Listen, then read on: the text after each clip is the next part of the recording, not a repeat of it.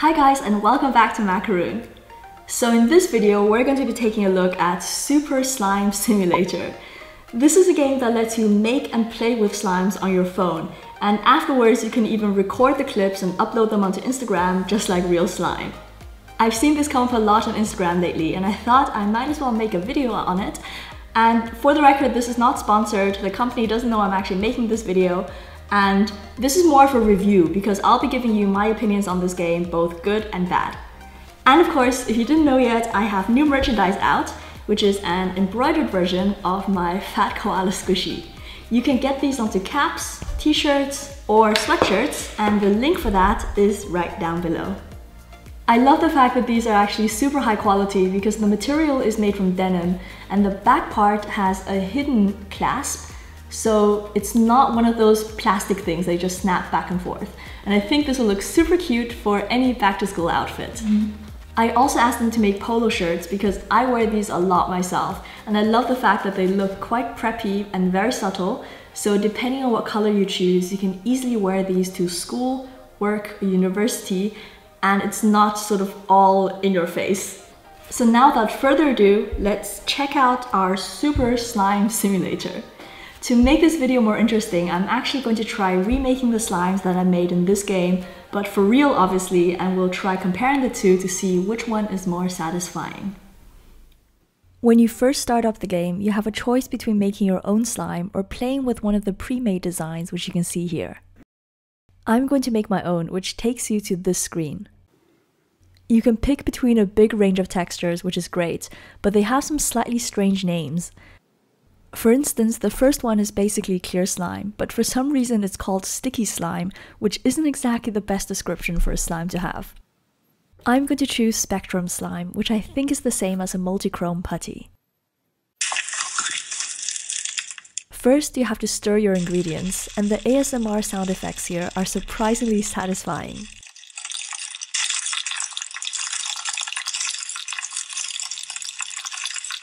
Now pick your color, and I'm going to go with red. Mix everything together again, and this gives you your finished slime.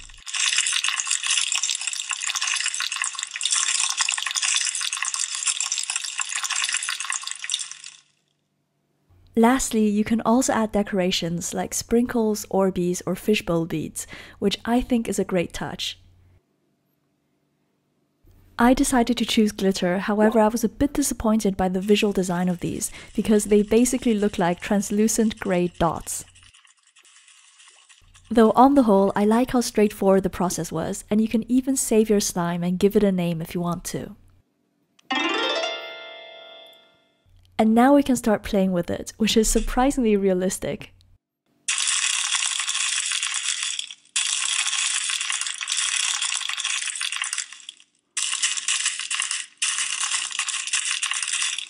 You can even save an animated clip of this and upload it onto Instagram.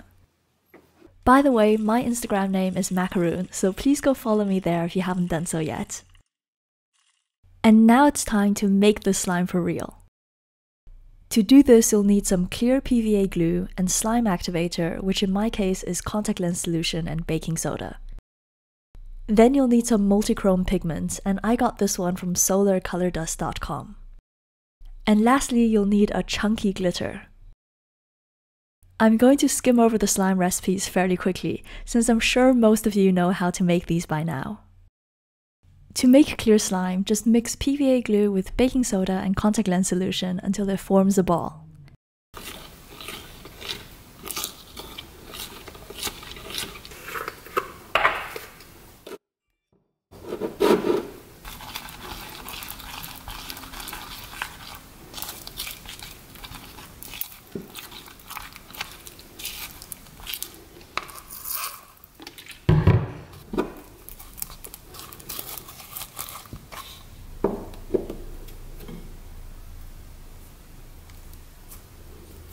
Place this inside an airtight container for a few days until the bubbles have disappeared and the slime is transparent. Now we can start mixing the pigment. This one is actually a brown, red and purple multichrome, whereas the one from the game is a green, red and purple multichrome. This makes everything slightly less reflective than the slime from the app.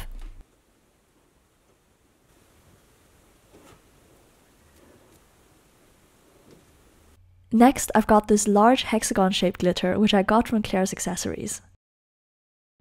This has a nice iridescent shine, which actually compensates for the lack of green shades inside the multichrome pigment. Once mixed together, this slime actually looks surprisingly similar to the one from the game.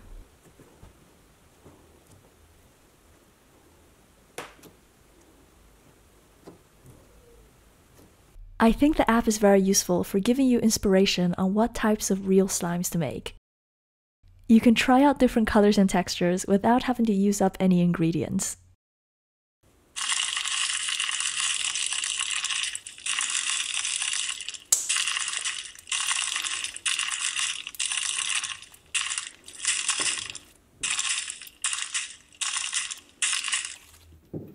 Next up, I'm going to make a watery slime, which I presume is the same thing as a jiggly slime.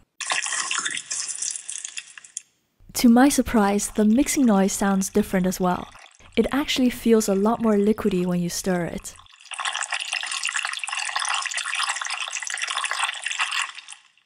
I'm going to take the color yellow, and I think it's a shame that the graphics in the game makes this look more like a metallic golden putty rather than a clear jiggly slime.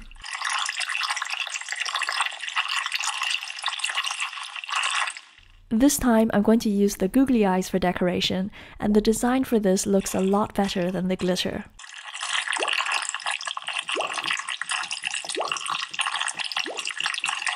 The final result has some great ASMR when you poke it, and it actually sloshes around just like real water slime.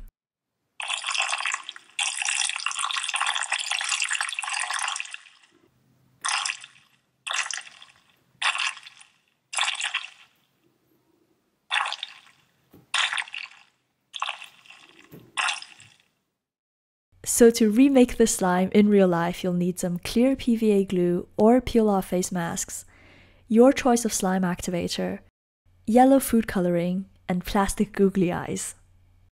The slime making process is exactly the same as the previous one, so I'm just going to skip to the finished clear slime. The only difference here is that I added a lot more water to make the texture more jiggly. If you want to know more about water slime, then please check out this video here. Now I'm simply adding some food coloring and mixing it through. Then it's time to add the eyes and start playing with it.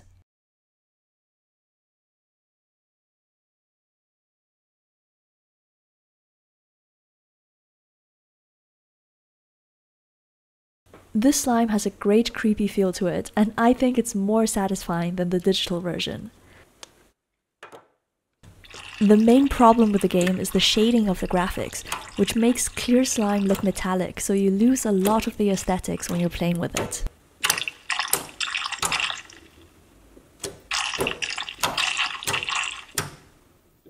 Last but not least, I want to try making a fluffy slime. Once again, I was really impressed that this had a distinctly different sound effect to the other ones.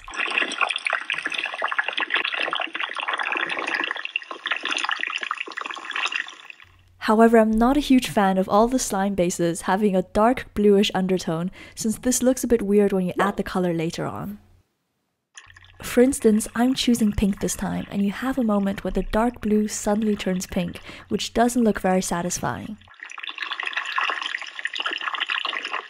This time I'm going to choose foam balls as decoration. Another tiny thing I noticed is that when it says sprinkler decorations, the game doesn't actually respond to where you place your fingers. That would have been a nice touch, since you'd really feel like you're adding decoration to a certain part of the slime. And now our pink phloem is ready.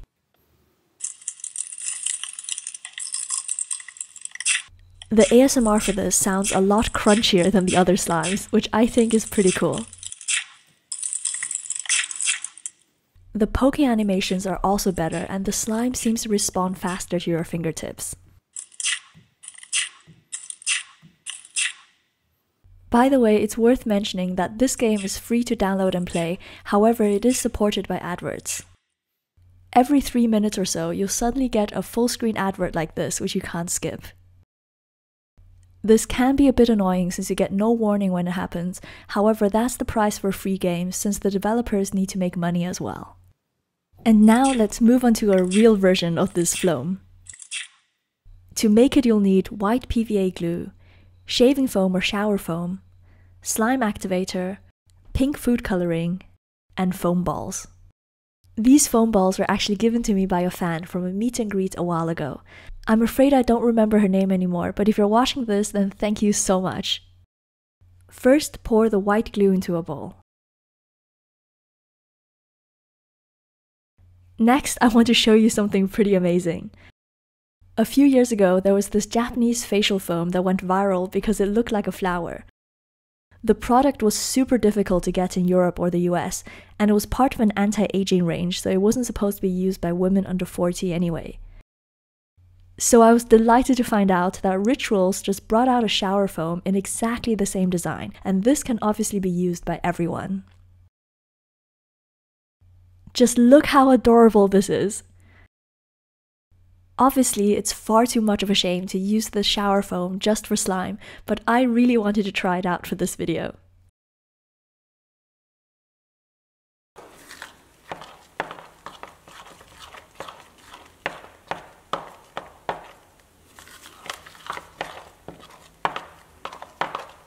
Once you've mixed the glue and foam together, add some food coloring and your slime activator. Remember that shaving cream or soap foam already has an alkaline pH, so you need to add less baking soda than for clear slime. If in doubt, always add your ingredients in small amounts and stir well in between to prevent overactivating the mixture.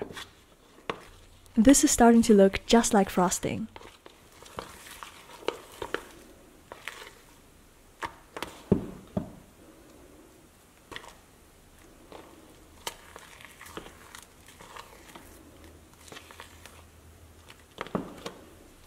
Lastly, I'm going to add the foam balls and mix everything through.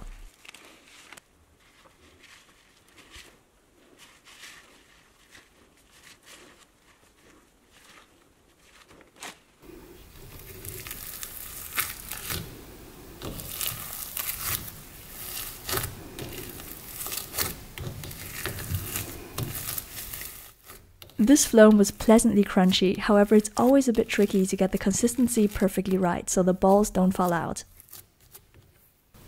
I think in this case the digital floam is actually easier and cleaner to play with than the real one.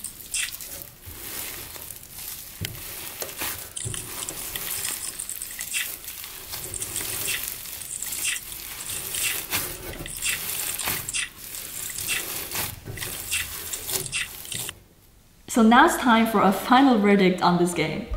I have to say I love the concept behind it because the idea of being able to get creative and make slimes with different colors and textures without actually having to get out all your materials is really original and it's fun.